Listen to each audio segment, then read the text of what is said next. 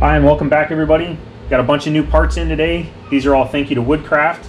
Thank you for your support and everything you do to help me get out there on track. First one we got here is the wide coverage toe guard that they offer. So I'm going to be getting that installed. It comes with all the mounting hardware and some instructions in there. We'll have a video in the future, not exactly sure when. That's probably going to be one of the last things I get installed on there as far as all of these parts go. Then we got our two case covers with, I went with blue anodized aluminum for the sliders that bolt onto there, and there's instructions for those right there. I also got their three-piece clip-ons. So I have these on my SV650. Absolutely love them. Makes it super easy if you need to do some maintenance or repair, being able to take those off and not have to drop the forks all the way out of that upper triple. And then the last thing that I have is the shift rod, or the shift linkage.